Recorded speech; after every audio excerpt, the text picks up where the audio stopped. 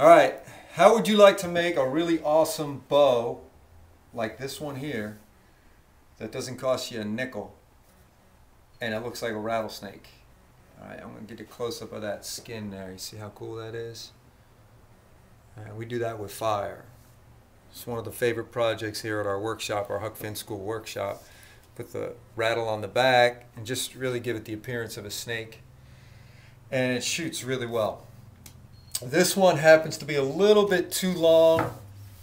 I'd like it a little shorter, so the one that we're going to demonstrate for you today, the one we're going to make for you, we cut. We just cut the end with a saw, and this is about 40 to 42 inches, I think. So let's get right to it, because this is really a lot of fun. This is a palm frond. Unfortunately, they don't grow in every part of the country, the palm trees. We're going to have them on our website, blanks like this. You can buy them, but watch it anyway because it's a fun thing to learn. And like I said, we're going to have them available. So the first thing you want to do is sort of clean up these edges. This is going to be the head of the snake. Okay, this will be the tail of the snake, and I want to check and just see what the tiller looks like. And the tiller is just basically the way that it bends. And this is actually really good. I don't really need to do too much with this bow. If it didn't bend up here and it bent a lot down here, I'd have to take more material off here, or vice versa, just so that it would bend evenly throughout. But this is pretty good. So first thing we're going to do, Michael's going to take this little hand plane. Right, you can buy these at a hardware store. They're really inexpensive. And it's not a chopping tool. You just want to take fine pieces off with it. I'll show you what it looks like when you do it properly. You see this little, that's all you want off of there.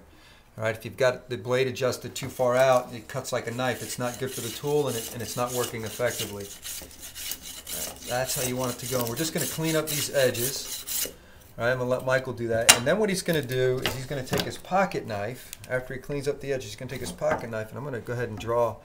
So this is the tongue. You see the tongue here on the snake holds the string. We're going to draw that out. Okay, and then I'm going to go ahead and draw a snake head, just like that. All right, a rough snake head. And Michael's going to use his pocket knife to carve this out here.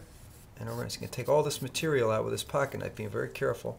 And then when we get to the tail end, you notice on the tail end here, he's also got a post here that holds the string. So we're going to draw that out. All right. And then he's going to go ahead and do the same thing, use his pocket knife to carve out this material in here.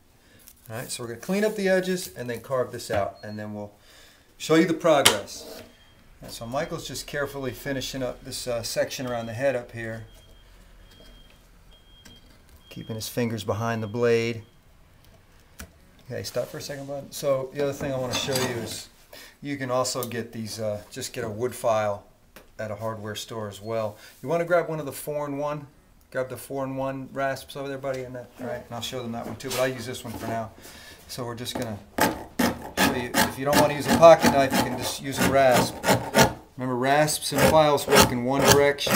All right, so this is a 4-in-1. It's got 4 different cutting sides. You've got a rounded rough, a rounded smooth, flat rough, and flat smooth. Again, you can buy these in any hardware store. We're also going to have these on our website at some point. So you can just go ahead and shape that out, right, using the rough side. You see, it makes pretty quick work of it. Again, it sounds like I'm using it like a saw.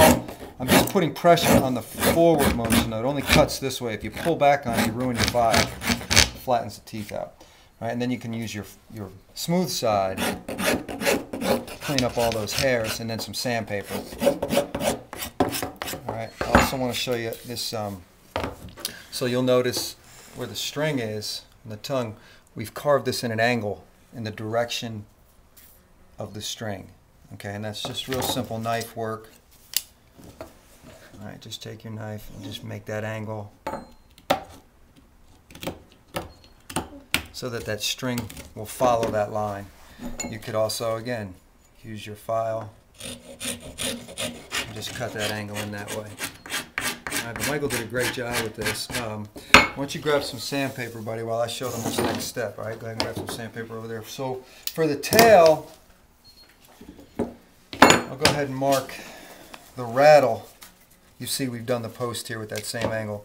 We're just going to put little marks here where we want our rattle using a Sharpie. It just gives you an idea. Make sure you're staying even, you don't stray. Two options. Get a rounded file like this.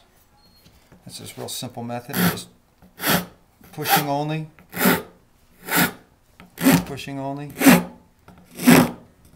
Alright, and of course the other method, and Michael likes to do this, is just to take your knife and just cut little knocks in there. Alright, and we're going to do that on all these sides, and then he's going to sand the whole thing really smooth, and then we'll burn it to get that snake pattern out of this material. So why don't you go ahead and finish these up, buddy. Alright. So Michael's finishing up sanding here. At our school, at our program here, and in our summer camps, we're sticklers about finishing, about sanding. Kids get tired pretty quick, but you know what? Too bad. Take your time, sand it right, because this is a finished product. Take some pride in the work, right, buddy? If you get tired, take a break, come back to it, but don't cheat it. All right, let's show them what you got here. You did a good job. All right, I want blisters on their hands. I want them sore. I want them strong.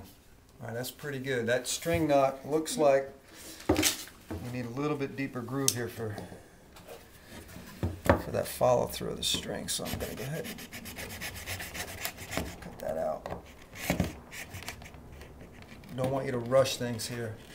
All right, just want to make sure that string does a good job. It doesn't slide off of there. All right, there you go. That's a pretty good one right there. All right, so another thing I wanted to show you is I have this larger hand plane. You can get these for under 20 bucks, 15, 20 bucks. Just makes a little bit quicker work of it. It's a little heavier. But again, it's the same. You see the little shavings. You don't want large shavings off of that. Just real little. It's a fine woodworking tool. It's not for rough work. I mean, they do make them for rough work, but this particular one is not. It's more medium kind of work. So you just want to take off as much material as you need to get the bow to bend properly and to be smooth in the hand. All right, Michael did a really good job with the smaller one and with the sandpaper. So I think we're set. You're going to see I'm going to check the tiller. I'm going to bend it. And as long as it's bending through the middle here and it's even on both sides, I know that the material's been taken off correctly. Again, the rounded side is the belly. That's the side that you hold. The snake is the top of the bow. The tail, the head is the top of the bow. The tail is the bottom. Now, for us to get this pattern, the snake pattern, we're going to use fire. So when the kids are doing this, we obviously ask them to wear glasses in case the bottle falls over. You're not familiar with a propane tank or torch and you're not used to using one, get an adult to help you. So I'm going to go ahead and start on the head here, and I'm just going to, it's like painting. You can see that. I'm painting the snake, using the fire to kind of define it the way I want it to look.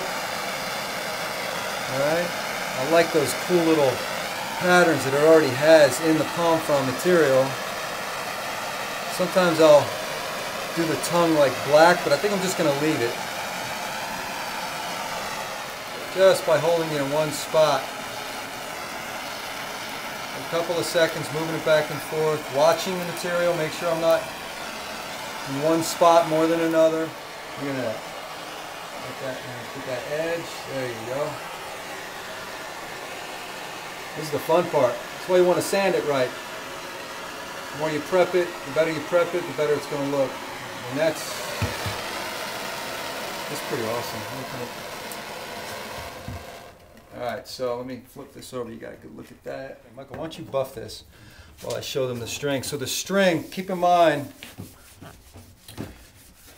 bottom stays permanent. That's just a little, I'll show you. I'll take the string off for you. Notice I started to do it incorrect. You never want to come up over the top. Alright, you never want to take the string up over the top of the post because there's too much tension, and if I let it go, it could come up and hit me in the eye. Other main reason is that you could snap your bow. So you just take some tension off and then slide it down over the head and just let it fall. To take it off, you just slip it off the back. This is just a basic slip knot here. Okay. You just tie a little loop, take another loop through, slip it on your post, pull it tight, that remains on here. This is a larger loop, okay?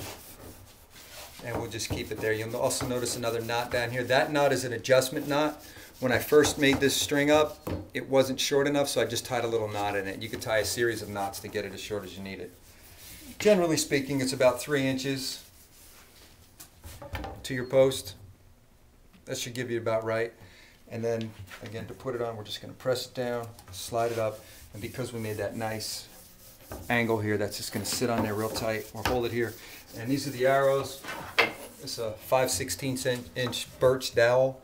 We've burned this as well and used turkey feathers. I'll have this in another video, show you how to do the arrows. And the way these shoot, you should have your cock feather, which always faces out, the odd one, and then the flat feathers will face down.